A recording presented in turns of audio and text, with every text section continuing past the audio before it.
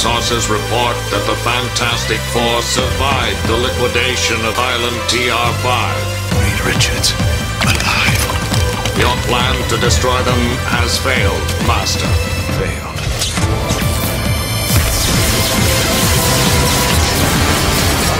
Dr. Doom does not fail.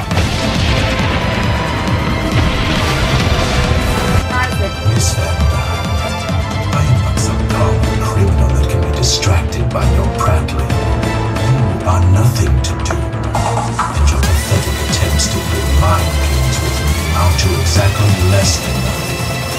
So please, stop embarrassing yourself. Let mankind beware, for Dr. Doom has attained powers without limit, and this time, there will be no failure. No defeat. I can breathe life into stone, or raise the very ocean from. Hear me, nations of the world.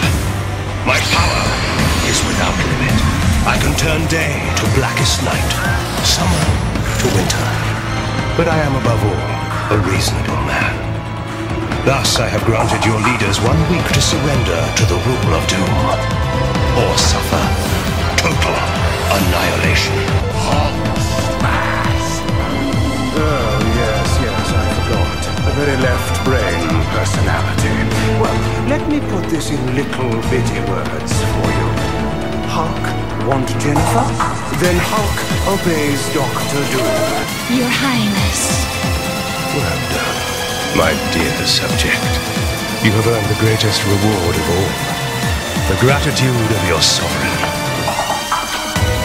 Imagine, I now possess the power to end hunger, to abolish disease, to eliminate crime, to establish a perfectly content, perfectly ordered world, all under the benevolence of my iron will.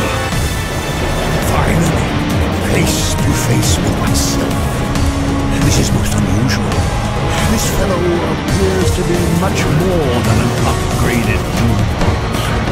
How dare you engage in this charade?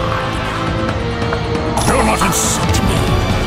Do you not recognize yourself, your future self? I now have the power to recreate the universe as I see fit. I am aware of the power you have now in your, or dare I say our grasp. I can think of no one better suited to the task of recreating the universe. However, the power of Odin can be chaotic. Space-time might be torn apart. With great power there is always risk. And how would you quantify the risk of nullifying our very existence? What use is the perfect universe without Victor Von Doom to rebuild it? How can you stand there side by side with your enemies? How can you deny yourself the greatest power in the universe? I am not about to give up the power of Odin, but I am afraid that for now order must be restored. It would seem that we are at an impasse. Let us settle things the good old-fashioned way.